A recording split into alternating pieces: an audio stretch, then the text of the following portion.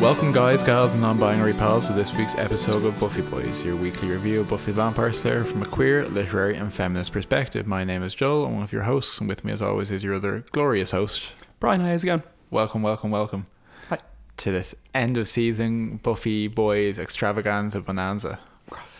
Yeah, that's something we can call it. How are you, Joel? Yeah, pretty good, excited. Talk about this episode, which is season 5, episode 22, The Gift. Okay, yep. So this was written and directed by Joss Whedon, as you may have suspected. And it was first aired on May 22nd, 2001. Here is your Buffy Ann summary. Determined that Dawn not die, Buffy demands that other ways to beat Glory be found. At Ani's suggestion, they use the Buffy bot, the Troll's hammer, the Monk's glowing sphere, a wrecking ball. Willow sucks Tara's sanity back out of Glory, and the others help Buffy wear her down until she subsides back into Ben, whom Giles kills. Doc appears and starts Dawn bleeding. Reality begins to crumble. Buffy realizes that Dawn's blood and hers are the same and sacrifices herself to save her sister. Yeah, I suppose that's fine. I really like this episode. I really, really like it. I think it's great, and I think it's actually there will be no bronze banter for this episode because we don't have the time. Bronze is closed for explosions. Exactly. Oh, and you might hear a washing machine in the background. It's washing bedclothes, if you must know. They must. I think parasocial relationships have shown us that they must know these things. Yep. But yeah, I just think this is a really good season finale. I think it's really up there. I mean, Buffy is so good when it comes to season finales. Like one of the weakest one, the obvious weakest one, season 6, but like everything else is pretty much great, I'd say. And this episode is no exception, and it might be even exceptional within the exceptions. Yeah. So we're talking about the end of season 5 of Buffy. We're talking about Buffy defeating Glory, Buffy's second and ostensibly final death. Well, the way it's presented, next to final death, very, very much presented as such, and which I find significant, which I think massively informs the episode, is that it was originally positioned and framed as a series finale. Yeah, there's some complicated, messy stuff around that. So there's elements of this episode, the writing, where essentially what was happening at the time was that so like, you know, with the opening scene, you have Buffy fighting just a standard vampire at the back of the magic box, and Joss Whedon specifically wrote that scene in to commemorate kind of like a bit of a callback to early Buffy episodes, because he thought there was a suggestion that this could be the last. It's not clear at which point during the writing process, filming process, etc., that it was that they knew that the show was going to continue, because the WB were hoping to continue airing the show, but Joss Whedon had been snubbed by one of the WB executives at various points, and was pretty pissed about that. And UPN had offered them a significantly larger budget per episode, something like 2.5 million or 1.7, whatever it was. This is the WB finale. Yeah. And they will move to UPN, and it was billed as a series finale by WB because it was their series finale. It's something which we've spoken briefly about before, but if you actually like that era of television, like really kind of the late 80s to the mid 2000s, was kind of lawless in terms of how networks would present things, and that particularly the promos for episodes, the TV spots and all that would just say whatever the network wanted to position as, and you really no control over that. Yeah. So I think we see that very prominently and framed in this episode in terms of, as you said, the kind of the callback, the opening staking of a vampire, and kind of showing how far she's come since season 1 and all that. Bizarrely, it is literally like in what seems to be like a self-contained alley at the back of the magic box. Yeah, it's really odd, when I don't think we ever see it again. No. And then the opening credits, or the previously on Buffy, is a scene from, I can only assume, every single episode of Buffy up until that point. Yeah, specifically every episode of Buffy. And I'll tell you how I know, because on IMDb, one of the things I do is that I'll check when I'm doing my research, I check all the trivia areas that could exist online or wherever I can think of. And one of them is IMDb, and you look at every single episode in IMDb, it says, oh, this episode a clip also shown in The Gift, and it's because there's the previously on Buffy shows Welcome to the Hellmouth kind of as the framing, and all the characters introducing themselves, and then including Angel, a clip from every single episode of the show until it's incredibly short clips and they're flashing by, and then you're in season 5. That piece of that previously on is featured on the Region 2 DVDs, but not on the Region 1 DVDs, which is unusual. I think it's a shame, though apparently it's featured on the season 7 DVDs as an Easter egg. Oh, very good. Yeah, I would say it's almost like a narrative piece for the episode. Oh yeah. I think it really informs the tone of the episode. But like if you get into that kind of meta positioning of art, and this book was published with this cover which really communicated this kind of tone, does that and the influence that has on the piece, does that become part of the text? It's a big messy narrative. I think often there's a lot of different schools of thought on that, but I think Joss Whedon has quite clearly put his flag to the mast of that it is part of the story, even insofar as like putting Tara in the credits in season 6 and all that kind of stuff. So he has nods to that. But yeah, it's a very effective episode at setting up monumental tension, in the sense of that there's been many apocalypses before, but this is potentially the last one. That this is, she cannot be punched, she cannot be staked, she cannot potentially be stopped, and that there's this decision, that this cumulative decision that Buffy has to make. Yeah. What's interesting as well is that I think this episode, in terms of being a potential series finale, also exhibits a lot of the writing threads that you'll see in the season 7 finale.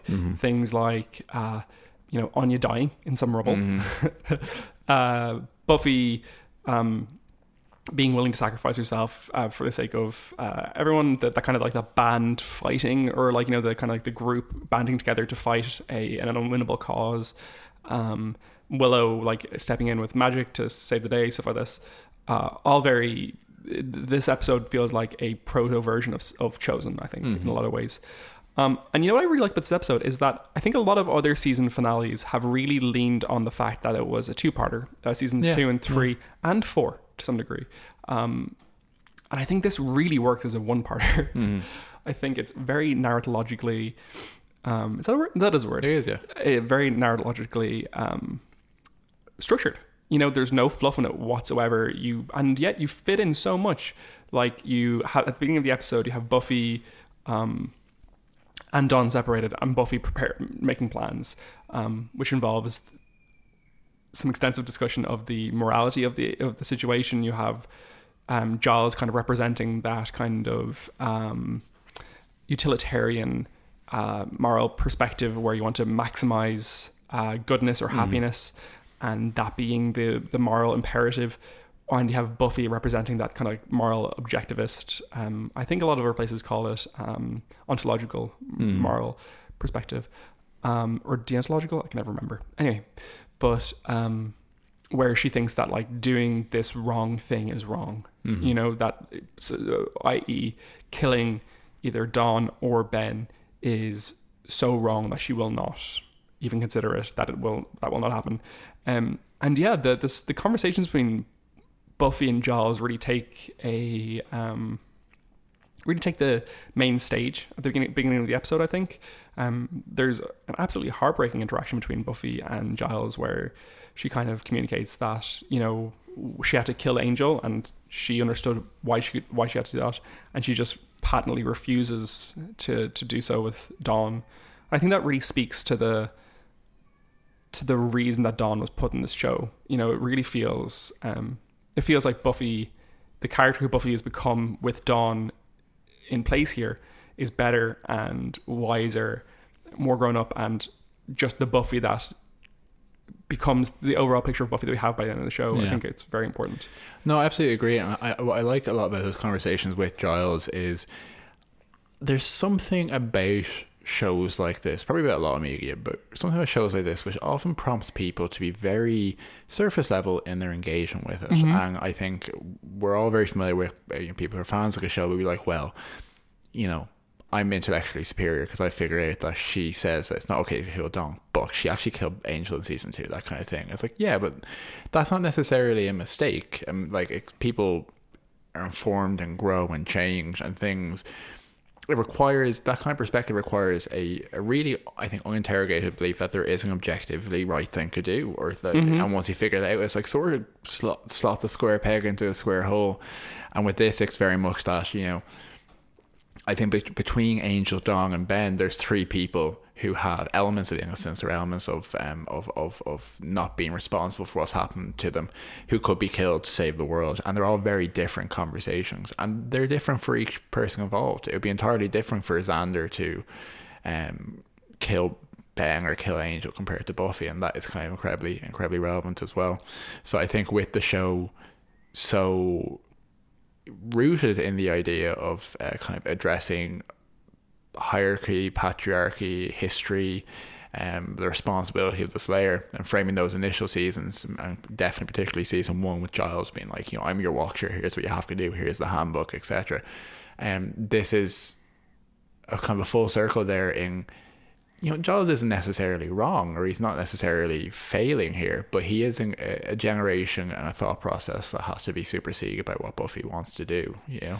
Yeah, and I think in another, like, also significant way, he has to do this, and he knows Buffy can't. And I think, you know, I think that's a very morally interesting perspective, is that in situations where someone is morally taking the stance that they cannot do something, and other people see that it has to be done, taking that onto yourself is important. And I mean, like, there's the show nearly wades into the waters of, like, you know, moral angels and moral purity, and it doesn't quite get there. I think it's really muddied the waters up to this point in a really good way, so I don't think it needs to go there.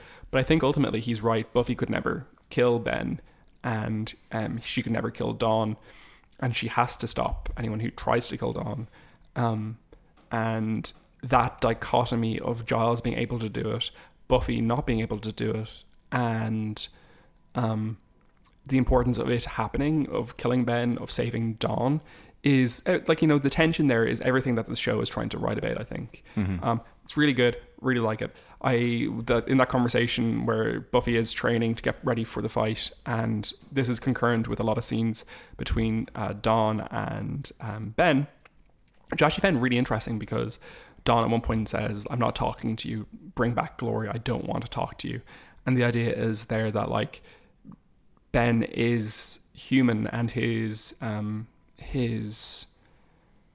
rejection of what he should do and his selfishness is more disgusting to Dawn than the pure, straightforward, palatable evil that Glory represents. Yeah. And I think that I thought that was a great note. And then Glory communicates that, like, Buffy isn't coming to get you. She won't. And Dawn doesn't give up. Yeah, no, I think all that's very essential to this. And I think the fact that, you know, you like, morality is very much and appropriately framed in the show as a human construct. And not that it doesn't exist beyond that, but just that there are certain, you know, elements of it for which you cannot expect a Ung-and-So vampire or a Helgog, etc., to have that same engagement with it. And it's by framing the human choices as the most important aspect of the show, rather than what exactly Glory looks like when she's a demon, that the show gets its kind of character. And I think some of the significant things there are, you know, Dawn never gives up not even hope, but belief that Buffy will do what she's meant to do for her. And what this episode crystallizes, which I think really pulls together the whole season, is the idea that Dawn, you know, isn't just her sister by choice, you know, by having accepted the circumstance, but that she is actually part of Buffy. It makes the whole season and the whole interaction with Dawn a reflection on Buffy as a person. Yeah. And you know, where that Summer's blood and that Summer's women comes through, the fact that Dawn doesn't falter on Buffy because she has that sense of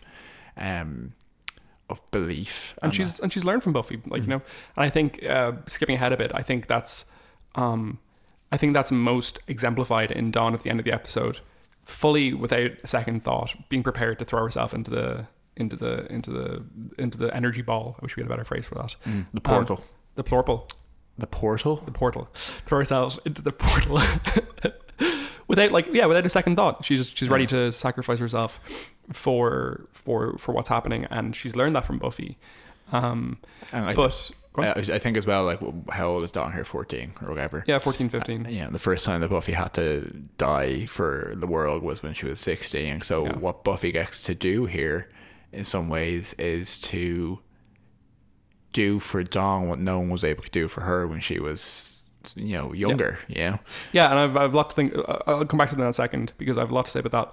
But the interaction that I just wanted to note there between Buffy and Giles, which really got me emotionally ready to just absolutely weep at the end of the episode, which I did.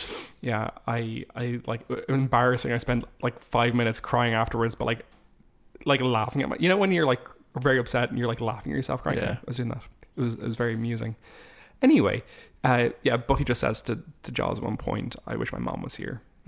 And that is just heartbreaking, and it really, I think, sets I think it's very important that the show remembers what has happened, and it does, and it's narratively great, and it was heartbreaking. Anyway, so Mark Field writes a lot about this episode. Obviously, a lot of people have done a lot of writing about this episode. This is one of the things about seasons. I feel like seasons 4 and 5 and 7 get very little critical attention, and season 6 gets a decent amount because there's lots and lots of Spike content in it, and people really like writing about Spike. Anyway, so he notes that basically that the overall purpose of this season is that Dawn, very importantly, is Buffy. She represents Buffy's her humanity, in the way that that Glory represents the potential killer in her, or the what she fears. What she fears is being the monstrous. And Glory, very importantly, is what Buffy would represent without any of her humanity. So when you get things like with Dawn not quite believing that she exists still, it's all to the background of Buffy questioning if she has any humanity left, if she's become too hard, and that's kind of happening at the same time while Dawn is going through that kind of existential crisis, and all that time Glory is getting stronger and stronger. And I think what you see in the episode The Weight of the World is that Buffy has integrated her humanity. Her humanity is her doubt and her continued feeling, and her continued ability to feel emotions, which she of course never lets go of even for a second. And I mean, realistically, what she's worried about in that situation, she's experiencing trauma on an ongoing basis, and at this point she recognizes that as being part of who she is, and her integration of that is very much representative of what Ben can't do, what Glory can't do. They choose to engage in a different aspect of themselves. I think that's just it's great. I think I when I was reading that by Mark Field, I was like, there we go. That's a wonderful interpretation of this season, Dawn's existence, Dawn's reflection in Buffy the character. I was like, Dawn represents what Buffy is worried she has lost, and she absolutely represents the childhood that Buffy couldn't have, and that the reason that Buffy exists and continues to do what she does is to protect that for other people. And it's I think it's a great writing note. He also notes that the Knights Byzantium. I was going to say Knights Byzantium, and I was like, no, that's too ridiculous. They want to separate the link between the key and Buffy, from her humanity and her ability to integrate fully, because they are like a patriarchal association who see an integrated woman as a deep threat. There's no women whatsoever with the Knights. Yeah, absolutely. What I think is very, and he also notes that at the beginning of the season, Buffy in her interactions with Dracula, with the kind of the interactions that set off this whole existential crisis for her in motion, where she is worried that being a Slayer is just being a killer. she gets a conclusive answer in this episode, and we get a conclusive answer in this episode. Being a Slayer is not being a killer, and the death being her gift is not what, it doesn't represent what she can do and must do, because like what she has to do is not kill things. What she has to do is give herself to the people around her and to protecting the people around her. And yeah, I just think that this season, while it was messy at parts and slow and oddly paced at times, I think it's really, really well structured towards a conclusion. I think it's clear, concise, and bizarre. I don't think you can really... I think it's very easy to watch this show on a surface level and get to the end of season 5 and feel like that all made sense and it felt really good narratively, but I don't understand why. And I think the why of it is actually complicated, but it's actually very clever and well done. Yeah, no, and I think people often have a slightly surface understanding of Buffy herself, and I think she's actually one of the protagonists who has the most textured and consistent internal life, because so many protagonists, Angel, are just about kind of angst and like you know, self-doubt and kind of all that kind of stuff. But like Buffy has this vibrancy, and it's something which I was actually speaking to you about in a different property. But I think part of it is this association with, you know, blood and blood is kind of the, you know, something associated both with death and life, and that there's a passion and a drive, and that she's always kind of on the edge of this. And I think what we see in this episode is very much, you know, I think one of the key lines is where when Giles is killing Ben, and he says Buffy couldn't do this because she's a hero, and not every Slayer is. Yep. You know, they have the potential for it, they have the opportunity for it, but as I think very crucially, and we always say that faith adds so much to the show in respect of that, is that it's not a given, and nothing Buffy does is a given. They are choices she makes, and what she does is use her opportunity to amplify her own personal characteristics and ultimately bring people together and protect people.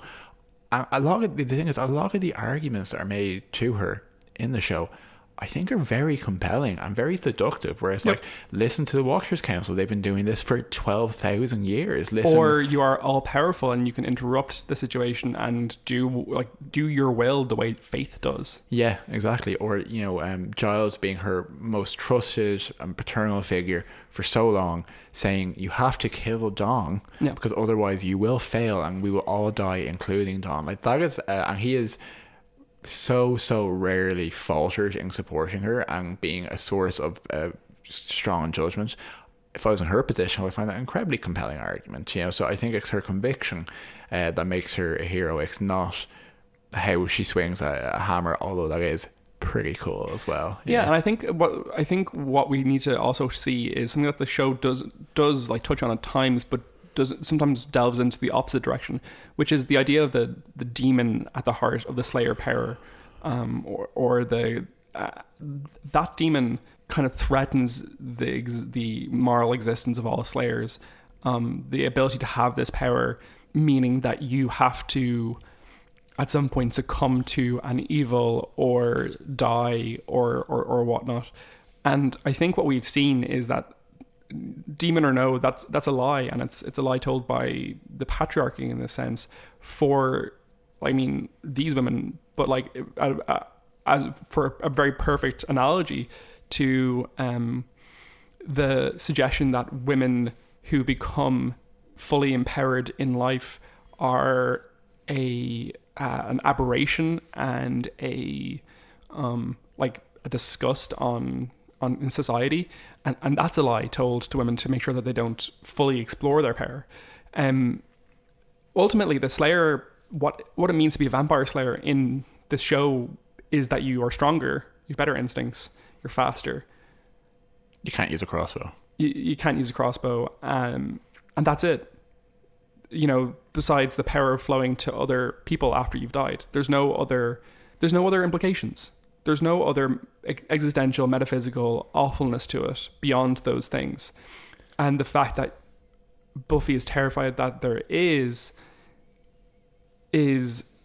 kind of put to bed in this episode. There's no further. There isn't anything to her about being a Slayer that isn't just those things, and the rest is just her. I've often thought that in terms of, we eventually characterize the Slayer history as having this demon bound to them by the Shadow Men, to be used entirely as a weapon and as a tool and as something to be directed. I've often thought that the ability that the Slayers have prophetic visions and they share visions and have this psychic, that is not as intended by the Watchers, and that's something transgressive which can't be controlled or interrupted, and it is that urge to help and to share and to the sorority of it, and the sense that to make something meaningful out of what was oppressive, exactly. I think that is probably one of the, other than being strong and being fast, that is the other defining aspect, is that kind of shared history. It's like almost like an extension and an extreme of something only being an oral history. They don't even have the oral history because they can't meet each other, so they have a psychic history together. Absolutely. And anyway, we'll talk about this so much in season 7, because season 7, I think, has a perfect metaphorical conclusion to this.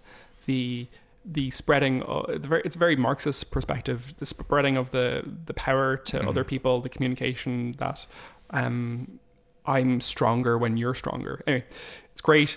Other moments that we really liked in this episode, I thought the Anya and Xander stuff was quite touching, to be honest. I thought Emma Caulfield was great in it. I just, and she's also in WandaVision at the moment, which is great. If you haven't been watching WandaVision and you like Marvel movies, if you've liked a Marvel movie, I think, well, no, because it's so intertextual. It's definitely one of the best things Marvel has done, but it so heavily relies on a knowledge of all the rest of everything that's happened, and it just kind of falls a bit flat without. I suppose my thinking there is just, I kind of hate a little bit where we've gotten to with Marvel, where it's like, we treat all MCU properties as if they're like, if you like one, you like the other. Because if you like Daredevil, you might not like Captain America. If you like Captain America, you wouldn't like Thor. Do you know what I mean? It's not necessarily all connected. But I think, as you're saying, sorry, that's a digression. But WandaVision is definitely like an actual television show. Yeah, no, it's quite good. I thought that was quite nice. The interaction where basically Xander or Anya says like she's experiencing a genuine fear, which is unusual for her. She's saying that she's scared of the apocalypse happening and Xander dying, and Xander proposes to her, and it's just a very touching small moment. It's really nice. And then that's followed by Willow having a moment with Tara, where Willow comes over to Tara and says like, oh, like, you're going to lead us to glory or whatever, and Tara like just full on slaps her, and Willow just she says like, I'm going to get you back. And the Willow Tara storyline in this episode, loved it. So Tara wanders off into the streets to go find Glory, because it's one of the many threads that they pull together towards a conclusion. Which is just great. Tara, it's so many weaknesses through the season they bring together as a strength. Losing Tara they use as a strength, because they both use her to guide them to Glory in a way that makes total sense for the narrative. Glory taking advantage of Tara, Willow uses that to their advantage by reversing it, thereby getting Tara back and weakening Glory at a great moment. They make a statement about this, right? Which I think you're absolutely right on. This is a masterclass, because there is nothing about this conclusion which is a Deus Ex Machina. Yeah, and which definitely happens in season 3. Say, you have or season 2. Okay, the what is it? This Akatosh, what was it called? Pardon me, sorry. The demon that was going to swallow everyone from season 3. Season 2. Oh gosh. I know this. Whatever it is, that only arrives in the Acathala. That only arrives in the penultimate episode. But that's fine, because it's not really about, the demon doesn't matter. It's just about the fact that Angel wants to do it. Yeah, but I just think it's really neat in this episode, or like season 3, those explosives, where they get those from, or stuff like that. Whereas in this episode, and I love that. I think that's the way you should write. You should write for effect, not necessarily for continuity. Yeah. But this season, it pulls together so many threads in such a nice way. Where, yeah, and then you have like, your Olaf's hammer, very obvious one, the orb of Tesla? Tesla. No, is that what it's called? Anyway, that orb. No, sorry. Dagon sphere. In this episode, it's the Dagon sphere. Yeah. So they get that and all this stuff. And it all comes together so beautifully. So you have Willow and Tara. So Willow reverses it. Great moment. And then, yeah, when Tara wakes up, Willow's there's a really, like, a very touching interaction that got me crying, and kind of didn't stop after that point from the episode, where Willow says to Tara, or Tara says, Willow, I was so lost. And Willow says, I will always find you. Mm-hmm. And then they hold hands to do magic together, and it's a real callback to Hush. The whole thing I found pretty great. Yeah, it's an excellent ensemble conclusion, because if you have your favorite characters and you're invested in the fact that they actually work together as a unit, and like the joke is made in the show that like Xander is useless, but really, like, you could easily end up with a show where Buffy is the only one who does anything effective, really. Yes. And I cannot really think of a show like this whose conclusion so clearly shows that without one of them, the plan would have come apart. Yeah. And I think it's very important that Tara gets to have such a crucial contribution, not just incidentally, but, by leading them there. But the fact that her getting her mind back is kind of like a rejection and a reversal of that. And also that she does get to have this full circle thing with Willow, but, that Xander, even with this little wrecking ball moment and all that kind of stuff, it's really elegant, because Glory couldn't be beaten by one single action, but she can't countenance the idea of there being a number of smaller cooks. It's almost like a fable in some ways that has this Shakespearean almost quality, isn't it? Mm-hmm. No, it's a really well choreographed scene, and it's a testament, I think. And again, if we want to follow the public service of kind of showing our work, when I say kind of Deus Ex Machina as an essentially a conclusion, which is it's taking on negative connotations. It's not necessarily meant to have negative connotations. People think it means unearned conclusion, and what it actually means is a conclusion with a mechanism which is introduced for that conclusion. Yeah. So the term Deus Ex Machina comes from Greek theatre, ancient Greek theatre, which is God from the machine, and it's essentially that a God would descend from the rafters or from behind the set and kind of resolve the problems at the end of the play. So it's a mechanism in a finale where out of nowhere something just comes to resolve everything, and usually these days it's used to mean in kind of an unsatisfying way. But there are times in which things can be done in a perfunctory way, which is effective. And I think what you're speaking about, or what you spoke about in terms of a castle and all that, in a small ways in this episode with Doc up on the rafters. Yeah, sure. Because Doc is there just to serve a purpose. It could be anyone. The writing is saying someone will be there. It could be anyone. And then when he's no longer interesting, he's gone. I think I totally agree. And I think that really it's a great moment, because it's, it feels like, well, what is any of this worthwhile if just this, if anything can get in the way and just fuck this whole thing up? And it's like, yeah, no, it is. That's the whole point of Buffy, is not that if you defeat Glory, then that's the end of the story. Yeah, that rhymed, and it wasn't even timed, but and it's a great piece of television as well, because something I know, because watching it, was the set that they're operating on is small. It's this small industrial box. There's only a few people there. It kind of, you have like a student performance of like Jurassic Park there. I would watch that. Go on. But the writing, and bear in mind, we literally never see Glory do anything demonic. No. So the writing convinces us that these two women fighting each other, one of whom is a vampire slayer and the other is a hell god, and it has action to it, and it has such a clear or my D&D stories and many D&D stories could take instruction from this, because it has one really clear objective, which is get up the staircase.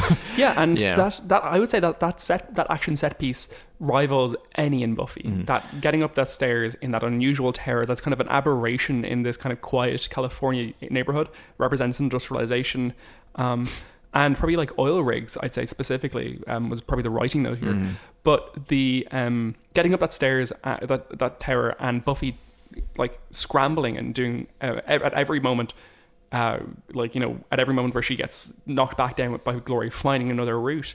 It's wonderful. Yeah. It's very dynamic. It's really well choreographed. And I would say it's up there for me alongside great Buffy versus Faith fights. Yeah. In terms of the best throwdowns of the show. And I think absolute shout out, absolute credit to Anya being like, hey, we have like 5 things we can use. We have this mythical sphere we've just kept in a box somewhere. Yeah. We have this hammer. Exactly. Which apparently that there a lot of places note that they don't use the phrase God or troll God in the original episode with Olaf. And apparently Joss had written that in, and it got removed at some point in the filming process, and he was quite annoyed about that because it worked into his season conclusion. I'm fine with it personally. Yeah, like I think again we just take the note that it is a significant weapon that only Buffy can use. It's for this episode, it's her Excalibur kind of thing. But yeah, we have that small Captain America moment where only like she can easily pick up the hammer that no one else could hold. Yeah, which is nice. Also a Joss Whedon property, obviously. Yeah, exactly.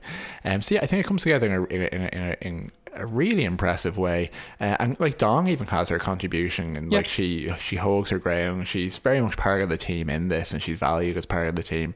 And then when we kind of, you know, come to the conclusion, obviously Giles' role, I think, inarguably is essential in actually killing Glory. Yeah, I think the imagery of Giles on the ground, kneel down, quietly suffocating someone while Buffy sacrifices herself. I mean, that's kind of like that tension is the entire. That's the show. That's the thing. It's so fucking good. It's like contrasted scene to scene.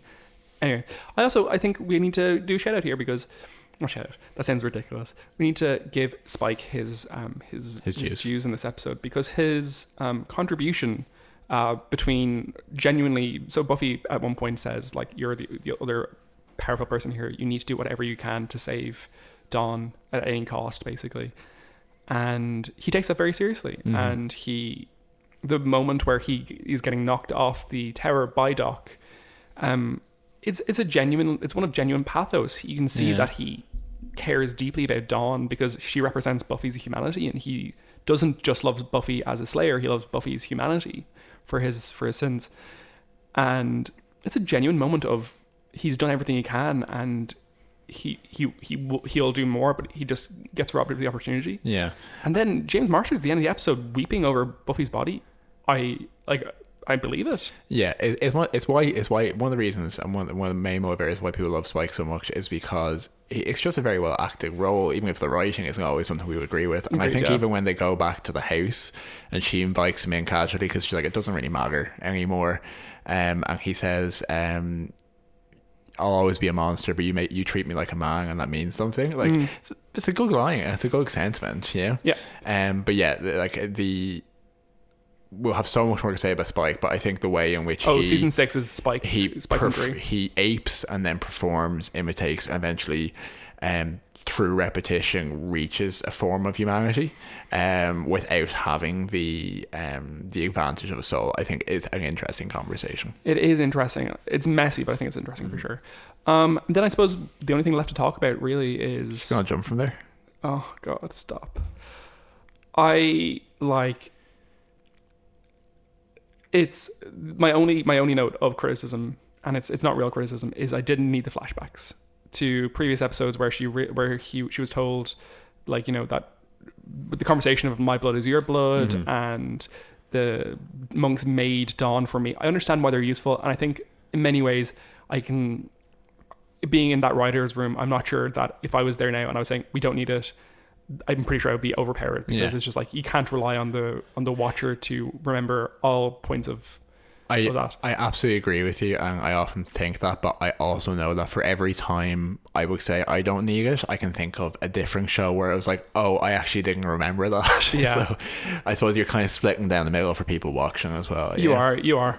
So it also means you could watch this episode reasonably out of sequence and still get the significance of the moment. I think is probably important as well. That's a very important part as well for just TV at the time, which was so decentralized.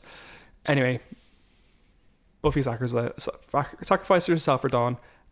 Within the context of the show, it's fully emotionally believable. Having watched this episode probably like dozens of times, I would say, having watched the seasons after it quite a few times, I fully was just in the moment of Buffy sacrificed herself, and that's significant because there's no sense of, oh, I can come back from this, or something can be done about this, or anything. It just feels like it feels final. And the idea of like Buffy the Vampire Slayer, who, like, you know, our hero, the person we love, like dying and sacrificing herself is heartbreaking and so well done and so well written. And yeah, it's just really good. It's an absolute frustration I felt now for a long time, having first seen this episode of like, just moved on a minute earlier, because like she just happens to bleed to a certain degree. Yeah, I suppose so. I mean, like, but it's meant to be there. It's like, you know, it's so close. Yeah, that it was the same thing with Angel Soul, where it's like it feels like it almost didn't have to happen, but that's where the choice is. Yeah, I think it's what happens is that Dawn's has been cut by Doc. Her feet bleed, and her blood's running down to her feet. I think it's a weird image, but yeah, her blood is running down her body, and it runs to her feet, and it drops down into the portal. And this happens while they're walking away from Buffy having saved her, and they turn around because there's a glow of the portal activating, basically.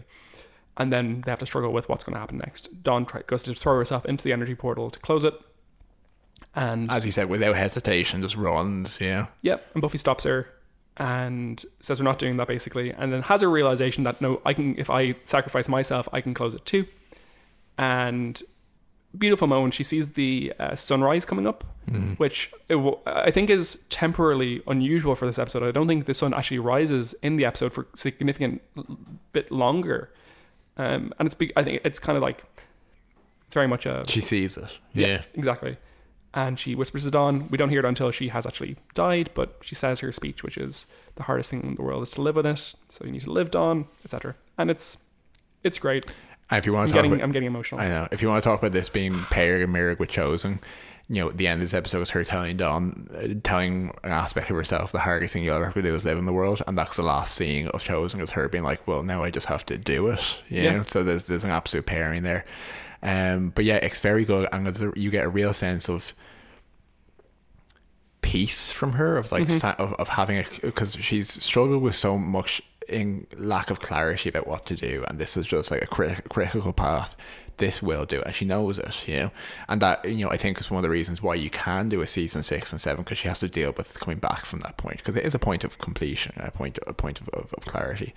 And that ending is like, it's only a few minutes, you know. Again, so many other TV shows will give us like 40 minutes fucking round her of every person, Willie the bartender, what he thought about Buffy dying, etc. But it's not, it's just she dies, they see it, they know it's done, and then you see her tombstone. Yeah, and importantly, like I think you get the feelings like, you know, I want to hear what Dawn says about this, etc. And I think it's more powerful for having not shown that. They show the gang finding Buffy's body, Willow just like breaking down in tears, and Spike as well. Yeah.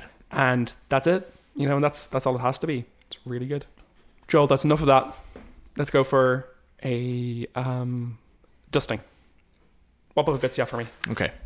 So a couple of good bits I think interesting from the episode. One is when, you know, they're talking about the blood ritual, and Xander being like, you know, why can't it just be like a lymph fluid ritual or stuff like that? Funny. It was funny also, but Spike makes the point that it always comes back to blood, and it has to be about blood, which I think is quite an interesting narrative point. You have some for you actually, Joe. So we noted earlier that this was actually written as a series finale. The opening scene is supposed to be specifically a callback, given it's the 100th episode. It's our 100th episode of this show, which is crazy. Actually, it's our 101st. But and it's and yeah, that's why he wrote this scene at the beginning. The outfit that Buffy's wearing in this episode when she's fighting Glory is the same episode from I Will Remember You. Would you believe? There you go. Cordelia wears it at one point as well. She does, yeah. Weirdly, yeah. I feel satisfied by Glory's discussion in this episode of how the reason why she hasn't just put her fist through Buffy's heart is because a little bit of Ben's humanity kind of tweaks her to trading blows with her. It's just enough for me to like, yeah, Glory is also about this tension with humanity. So like, because, you know, for me, I'm always like, why doesn't she just tear apart? That kind of answers that question for me, I think. I thought it was quite funny as well when they're in the basement and they discover the Buffy bot, because what's happened on set there is Sarah Michelle Gellar is standing in the corner, and they just pull a rug off of her. Yeah, no, that's pretty hilarious. Which is quite a funny image. I think of all the characters, I found that in this episode, Xander's in the weirdest spot because he doesn't really have a conclusion. You know, his conclusions all kind of tied up in Anya, to a large degree. I also enjoyed when Willa said, you know, when Buffy starts getting stressed, is like, don't have another coma, okay? A couple of other things for you. I've heard this Buffy bit a million times about Anya at the end of the episode, that she's supposed to have died. Her character was supposed to have died in this episode, but her Emma Caulfield moving a bunch and wriggling at the end of the episode is the reason that she get kept in. That was a joke that Joss Whedon made at some dinner in 2002. It's not the actual situation. This is the final episode starring Anthony Stewart Head. Future episodes will have we'll have Alison Hannigan as Willow, you know, where it says Anthony Stewart as Giles, and future episodes with him appearing in it, he will appear as a special guest star, though he does actually end up being in 22 of the four episodes left, so it's kind of funny. They mention Buffy at one point asks how many apocalypses we've been through at this point. Giles says 6. Those 6 are, or at least 6. Those 6 are Prophecy Girl, Becoming Part 2, Zeppo, Graduation Day Part 2, Doomed, and Primeval. Which was Doomed? Doomed was the one where the three witches throw themselves into the hole in the Sunnydale high school. That'd be a great trivia question. I think the one that people always forget, well, definitely Doomed, but also the Zeppo is one I always forget when I think back. It's a great one as well. Primeval, I have a question mark as to the apocalypse-ness of it, but I'll take it. Another Buffy bit, a couple other Buffy bits for you.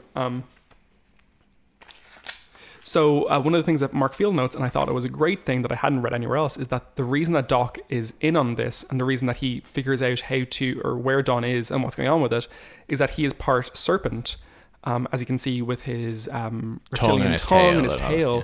And previously in the season, they note that serpents and canines have a better ability of detecting the key. So that's why you can ID Dawn as such. I also appreciate or enjoy, when Giles said that, I've sworn to protect this sorry world, and sometimes that means saying and doing what others can't and shouldn't have to. Because I think both this and Angel at the moment have kind of crystallized this idea that protecting people isn't something that they've happened into. It's now it's vocational now, and what they do is built around that. And I think that development is subtle, but it very much frames the direction of the show. For sure. Okay, fashion. Do you want to move into fashion? Yeah, I think that the teen, quoted as teen, that the vamp attacks in the opening scene is dressed basically like Xander. Yes, true. And has kind of a very like a Sunnydale high school kind of appearance.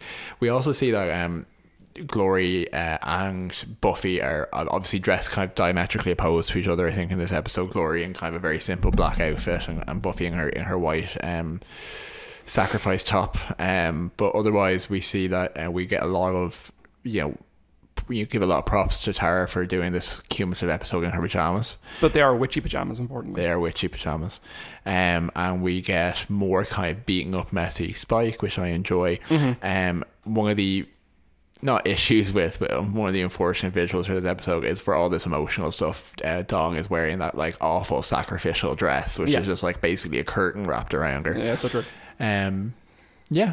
Yeah, I think also to note is Giles looks good in the episode. He's wearing more casual, murdery kind of clothes as opposed to his kind of very stiff upper lip waistcoats of the early seasons. I like late season Anthony Stewart Head outfits. And I think my other note was just Buffy in her I Will Remember You clothes is quite nice. I don't know if there are any other significant fashion notes. Brian, do you want to give us the death count for this episode? Absolutely. Joel, this is the worst one yet. Unidentified vampire staked by Buffy. One of Glory's minions killed by Spike with a crossbow. One of Glory's minions killed by Giles with a sword. Merc thrown from the tower by Buffy. Ben suffocated by Giles. Glory died with Ben. Doc pushed off the tower by Buffy. And Buffy Summers killed by mystical energy and self-sacrifice. Killed by self-sacrifice. Rip. Yeah. Oh god, that hurts. A lot of main characters died in this episode. What's your rating, Joel? For the episode? Yep. I would say 10 out of 10 BDSM octopus demons. Yeah. Which is a reference to something which I forgot to mention, which is when the portal opens, it's like lancing alternate universe energy changing the town. The three significant changes it makes: a dragon, an earthquake, and turning what I think is the high school into some weird like pod, where like these Hellraiser pod or whatever, where all these things are crawling out of eggs. It's very intense. 10 out of 10. So many reasons. I think it works immaculately. I think it works immaculately as a single episode of television. As we mentioned, as you discussed, it's very self-contained in its structure. You know, it's complete. I think that the way it pulls together all the themes, and calls a shot in those opening 2 scenes. Yeah, pulls together all the themes, not just of the season, of the show, and makes a point that it wants to end on.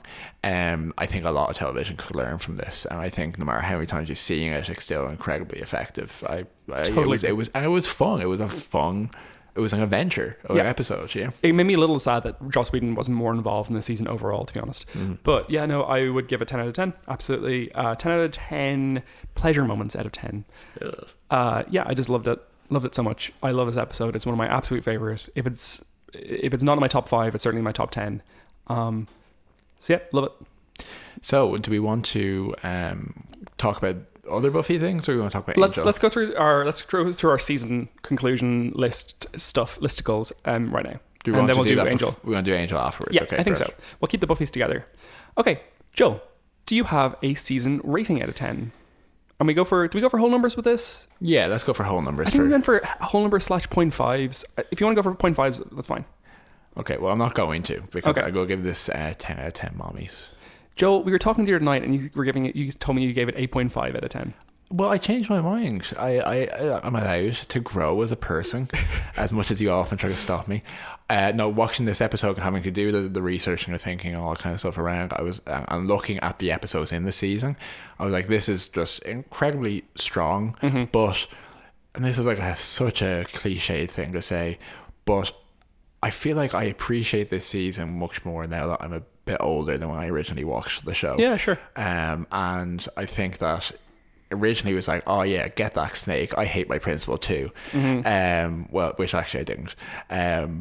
But now kind of like the things it explores in this season, the way it does so many dangerous things, like introducing a kick sister and all that, and the idea of whether the Slayer is more than just a weapon, whether death, it can be a two-sided thing, and all that. I think as an adult, I'm kind of like, I really think it's very well done, and I think it seeks a lot of interesting thoughts that I think are actually potentially quite positive for people if they take anything from it. So I feel like, I'm gonna give this 10 out of 10. Fair. I'm gonna give it 9 out of 10.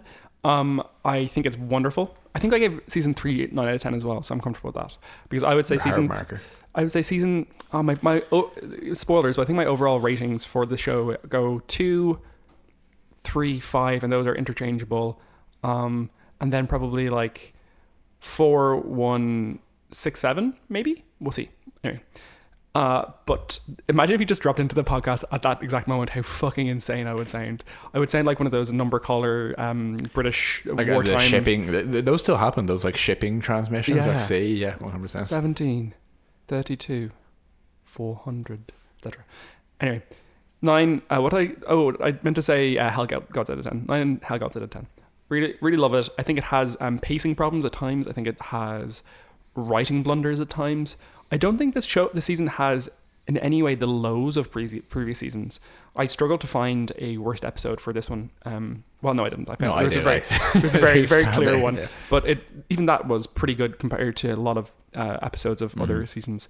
I don't like the emphasis on Spike in some ways in this season. I think it works better in season 6 and 7. But at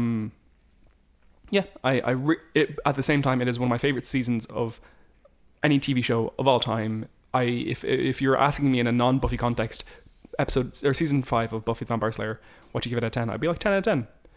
Compared to the rest of the seasons, where season 2 is an absolute 10, and the others are compared to that. I think this is a 9 for me. Joel, what was your favorite episode? So, I think you traitor. What? You're going for the gift? No, I'm not. No, okay, my favorite episode is the buggy. Good. And there's not much more to say about the buggy. I think it is one of the best episodes of television that's ever been made. Agreed. I think it transcends. I think it is of historical significance. But it's also obvious. So I think the things I was thinking of, like the body, I think has to be up there, S rank, 11 out of 10, etc. The gift, I think, as I said, is very, very good.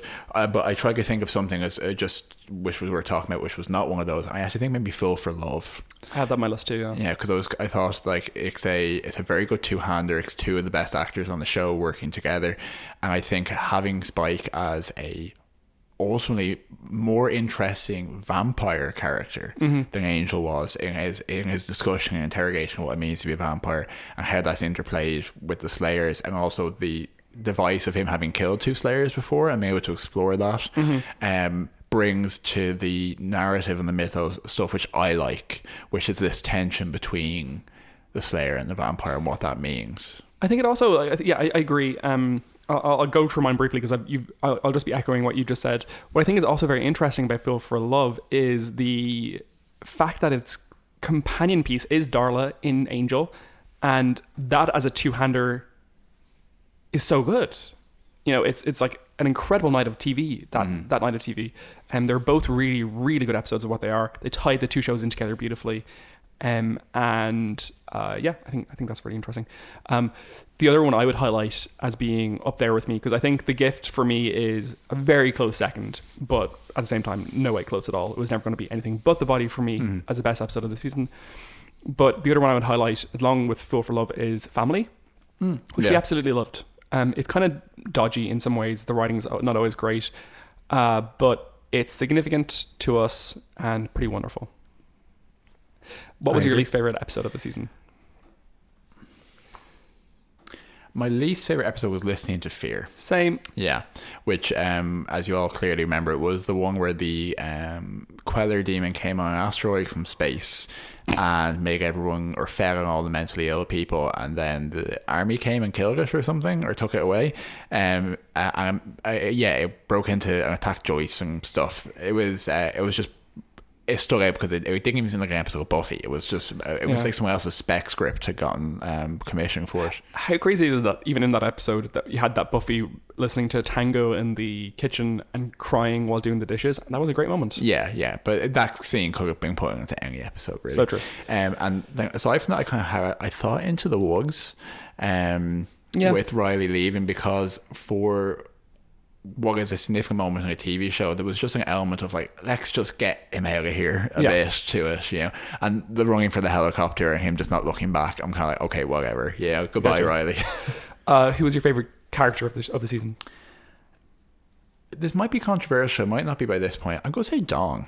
Okay. Yeah, wow. Because I think that's a great shout. I had considered it, but I'm not going there. Like, I could say Buffy every season.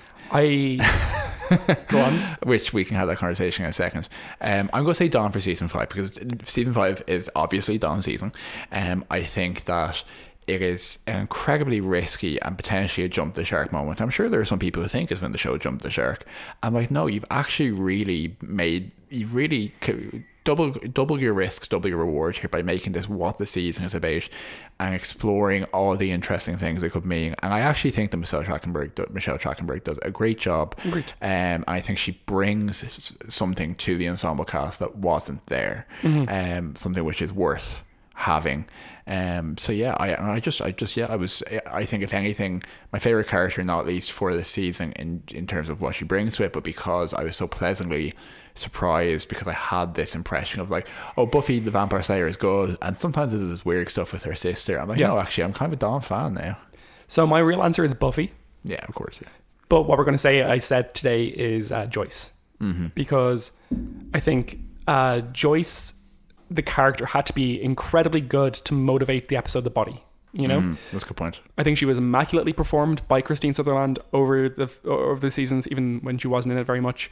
I think it's a heartbreaking role. I think this season, the wonderfulness of having her feel like she's getting her life back and taking it away, absolutely tragic, but very nice that she got to feel like she went out on a high. Well, she probably didn't feel that. She probably felt like she was smelling toast. But Brian, it's Joyce. Like, we hardly know ye. Okay, who is your least favorite character of the season? Ben. Oh yeah, fair. Because again, I think it's almost a counterpoint to Dawn in the sense of that, you know, obviously there's limited time for characters and stuff, but for the role he had, he could have been more interesting. I think arguably, no offense, but he could have been maybe better acted as well. Like, it's just not my favorite performance. Even though he's very pretty. Yeah, he felt like a character from season 4. Do you know what I mean? I can see that. And especially with all the other actors doing such an amazing job this season.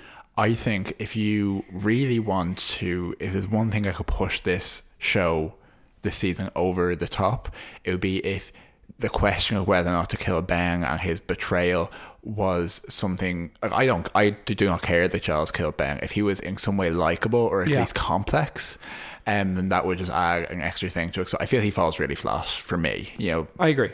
I definitely agree. My least favorite character of the season, though, I thought we were gonna. This was the one that I was like, oh, this is we're gonna have the same worth for this. Riley. Yeah, like at a push, I'd be like, oh yeah, Riley was in this season. You know, it's not who I think about when I think about season 5.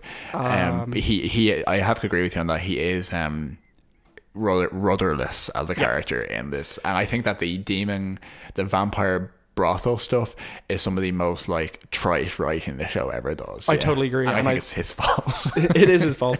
As a character, he's rudderless. He doubles back on a lot of the qualities he had in season 4 to become a unsupportive, blamey, shitty guy, and I'm glad he's gone. And I think kind of out of character as well, but you know, and not just doubling back, but like he has certain intrinsic characteristics, which I think that doesn't support even after he gets unchipped. Yeah, the reason that he liked Buffy is that she was complex, messy, and real, and dealing with things. Yeah, and in this season, her mother gets a brain tumor, and he's like, pay more attention to me, basically. Whatever. Who was your favorite bit character? I went with Jinx. Oh, yeah, because I think we have this thing every season where like, what do we consider a bit character? You know, but I went with Jinx because Jinx may be representative of all the scab demons, but they were funny. They were a Glory needed someone to talk to in those scenes. Could have been so much worse as well. Could have been so much worse.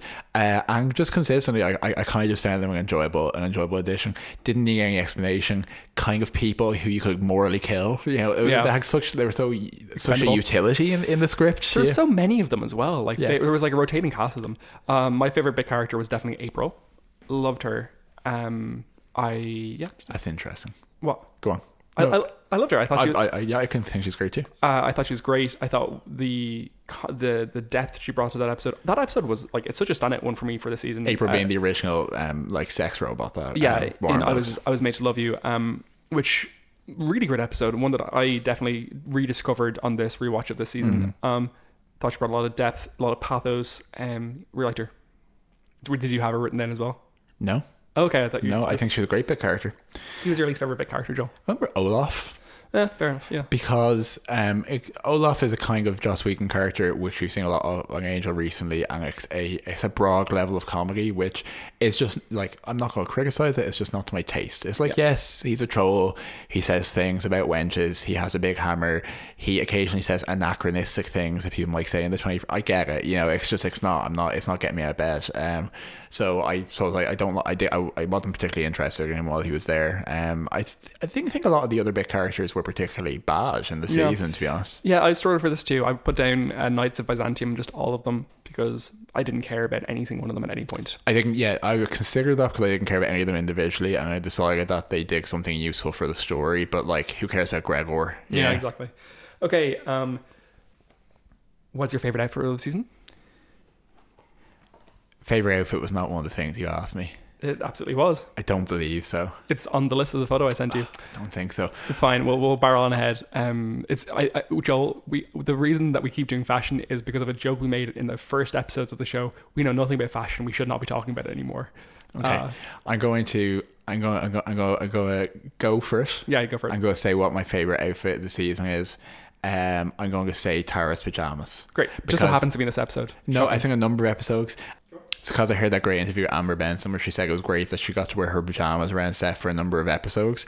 And I also actually think it's quite memorable. I think like you really associate that kind of weirdly vulnerable period of season 5 with Tara kind of being having to have so much care taking over. So that's what I'm going to put for best outfit. Great. Well, I'm going to go with Buffy in the Desert, which she was wearing so many layers of like heavy clothing to go on a desert trip. Hilarious. Love it.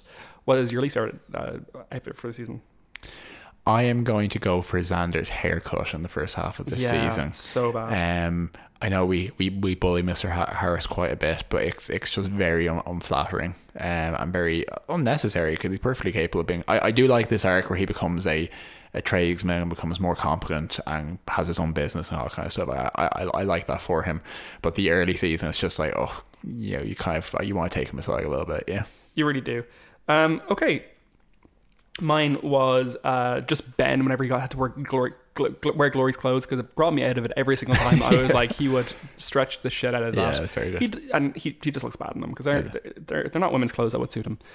Okay, who is the best monster? April. Okay, yeah, go ahead. So April was for me because she is the monster of that episode. Or arguably Warren is the monster, but she's the non-human kind of thing in the episode. And yeah, I think she was both threatening and also like so narratively complex, and like it's rare that the show has a monster of the week that is a victim. You know, so often they're like, I love that in the early shows, so often they're kind of victims of their own hubris or something, but this is just like, it's not her fault. Yeah, no, it fully isn't. I had the vampire in the body because I just love what the vampire represents. I love what it does for that episode. I love everything about that. And he's specifically grosser than most vampires. He's like wrinkly and weird. I really like it. And also I think it's important to highlight a vampire in the show about vampire slaying. And what I love about that vampire as well is that my memory of the body was always that like the vampire was thrown in because maybe like the network said you couldn't have an episode without a monster, and it's actually, as we say, it really helps the episode. I think so too. Yeah, I think it's a very important note for it. And who was your least favorite monster? You have the same one, the Queller Demon. Listening to Fear. Just uninteresting and gross and like, you know, inexplicable. I know this show is not about the lore. I really resented this sudden injection that maybe demons came from space as well. Like, honestly.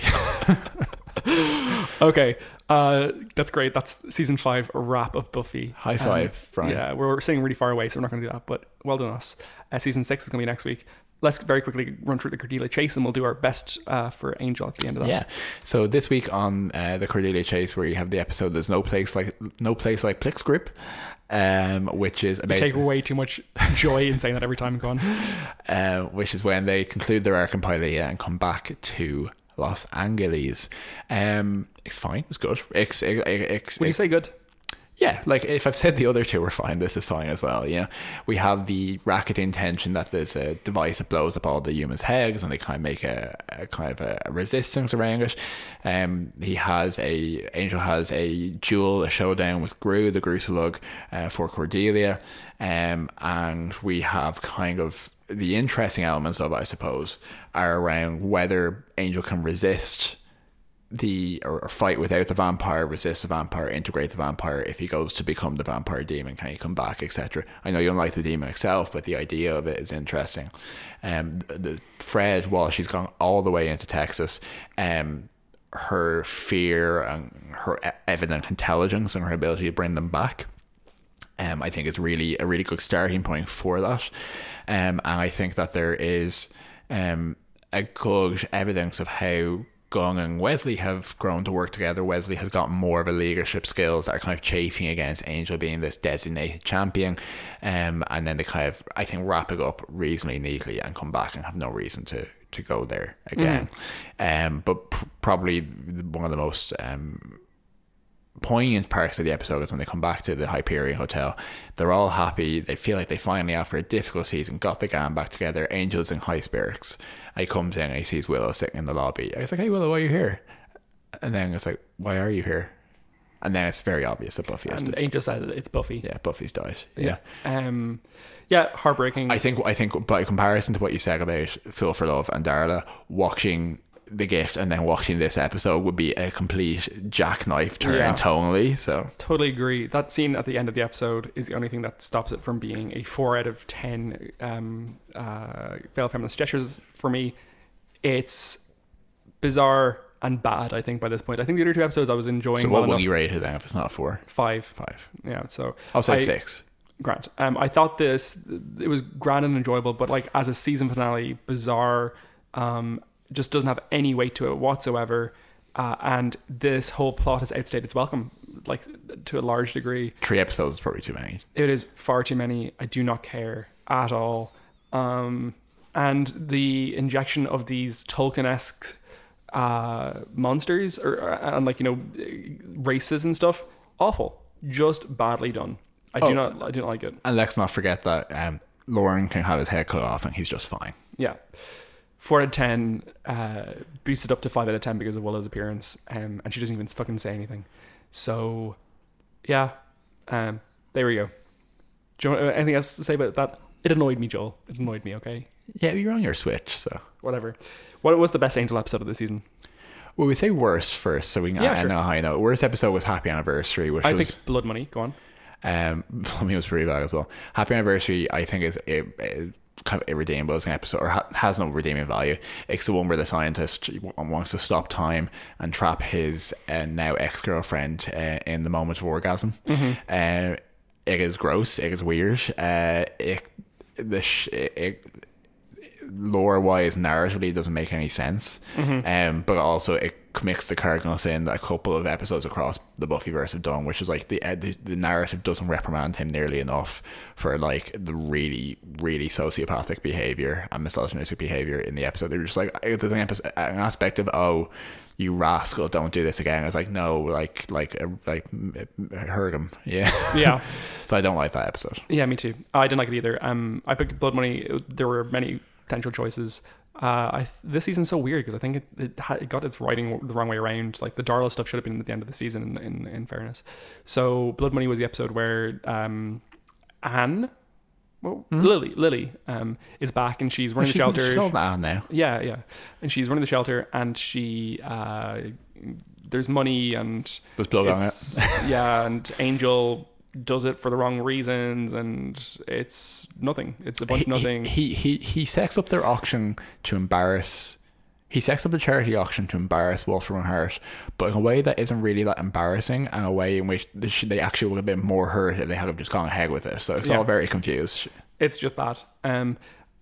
So yeah, that's my least favorite episode of the season. I think overall for the season, I'd probably give it like a generous 6 because the highlights were great. The rest of it was nothing. And favorite episode?